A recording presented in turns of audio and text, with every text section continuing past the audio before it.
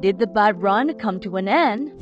With the majority of short positions likely already closed, Goldman Sachs believes that the current macroeconomic fundamentals do not further support the recent outperformance of Thai baht. Goldman Sachs highlighted the substantial rally in Asian FX markets in July, with the Malaysian ringgit, Thai baht, and Indonesian rupiah showing strong performances.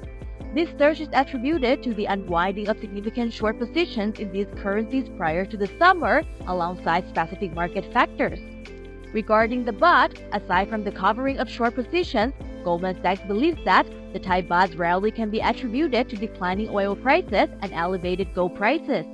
The investment bank suggested that if the US dollar continues to depreciate, the South Korean won and Indonesian rupiah would outperform the currencies of non-Japan Asia.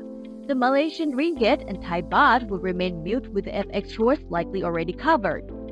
The Bank of Thailand maintained its interest rates last week while underscoring that investment levels have fallen below initial projections. The recent appointment of a new prime minister and the possible postponement of fiscal stimulus programs such as the digital wallet initiative could lead to increased uncertainty among investors. Despite these factors, Goldman Sachs pointed out that there remains a considerable demand from local investors to diversify their portfolios with offshore assets.